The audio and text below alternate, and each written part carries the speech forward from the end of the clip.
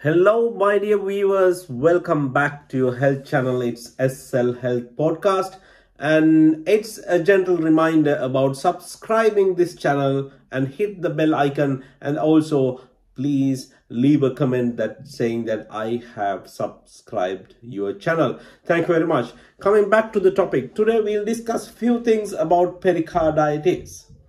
What is pericarditis? It is inflammation of the tissue sac around the heart. Heart is the organ which pumps out blood all through the body, and heart is covered with a tissue sac which is called pericardium. That pericardium can get inflamed and can cause pain. In addition to pain, it can cause further complications, like it can lead to pericardial effusion. What is a pericardial effusion? Effusion is a collection of fluid inside this tissue sac, in between the heart and this tissue sac. Right?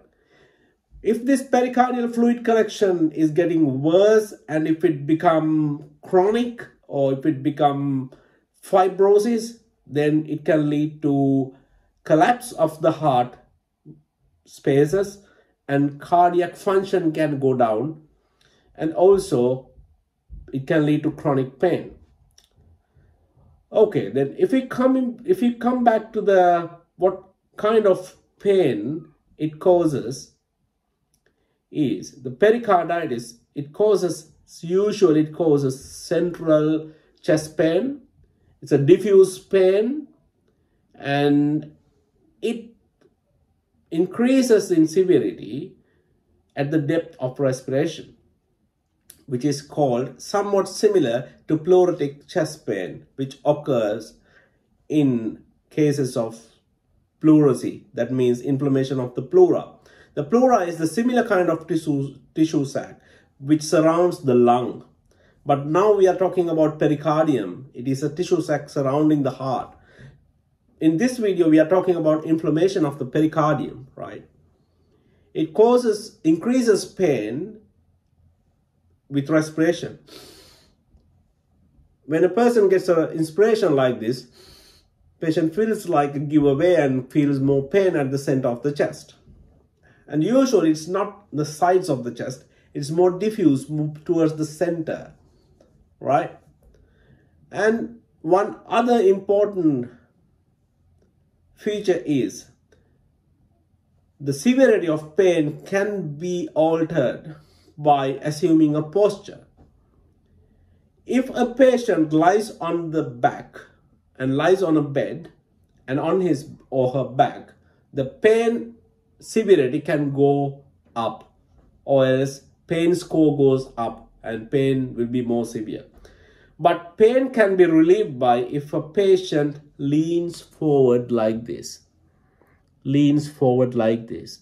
That means the severity of pain is affected by the posture. Basically, it gets relieved if a patient assumes this posture, leans forward like this. This feature signifies you may have pericarditis. And what are the other supportive features for pericarditis? That means what are the other clinical features or any features in the patient's history which can predict possibly this can be pericarditis. And usually, and there may be history of recent viral or bacterial respiratory tract infection, usually 1 to 2 weeks before, or maybe even a couple of days. Therefore, pericarditis can be preceded by a recent respiratory tract infection. And additionally, patients may have fever. And most importantly, it can cause some shortness of breath symptoms and generalized unwellness and systemic features. That means the symptoms are not confined to the chest. Patients may feel generalized ill health, lethargic, feverish, those kind of things. As I always mention in my videos, which I do regarding chest pains, This chest pain cannot be diagnosed by the patient on his or her own. Every chest pain should be addressed by a healthcare personnel, because it should be properly triaged and properly investigated, and some features of chest pain can be mimicked by other causes of chest pain. Like, even though I mentioned that this chest pain can get better when you lean forward, there are other causes of chest pain which may have the same feature. Another thing is, before the diagnosis, you may need a ECG, electrocardiogram, a chest tape, and may need a chest x-ray, may need a heart scan, which is called echocardiogram. Therefore, and the most important thing is, even your chest pain is similar to pericarditis pain, which I described, you need to be assessed by a healthcare personnel before starting treatment. So what kind of treatment is available for pericarditis?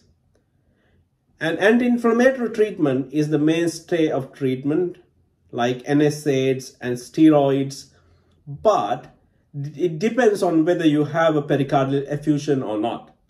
That means presence of fluid in this tissue sac between the heart and this pericardium.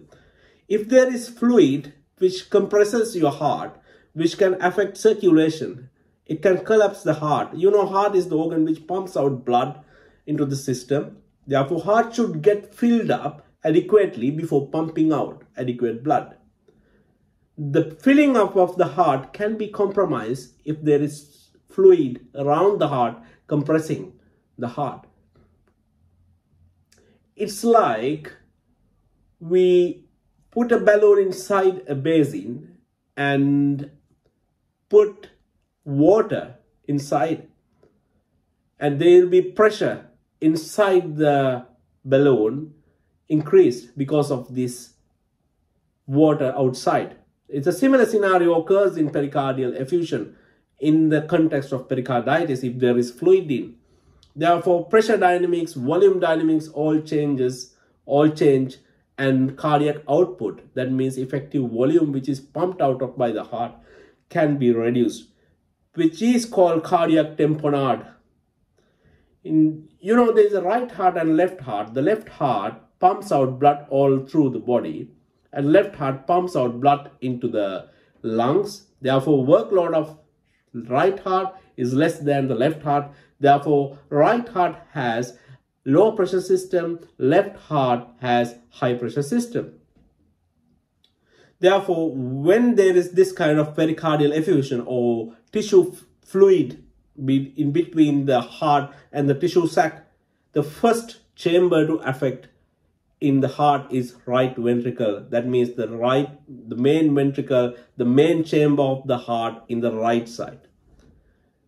Likewise, pericarditis can affect the cardiac functions, and if it is mild and if it does not have any significant fluid collection, it only causes pain. It settles on its own.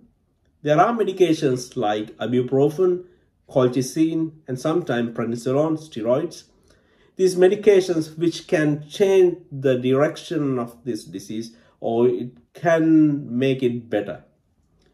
And early treatment is important, because if it is not treated properly with anti-inflammatory or steroids, it can lead to chronic pericarditis. That means in early stages, pericarditis is reversible, and some of the cases are self-limiting. It can settle on its own. But if it is severe, if it is going on and going on, it can lead to fibrosis of this tissue sac, which can cause chronic constrictive pericarditis.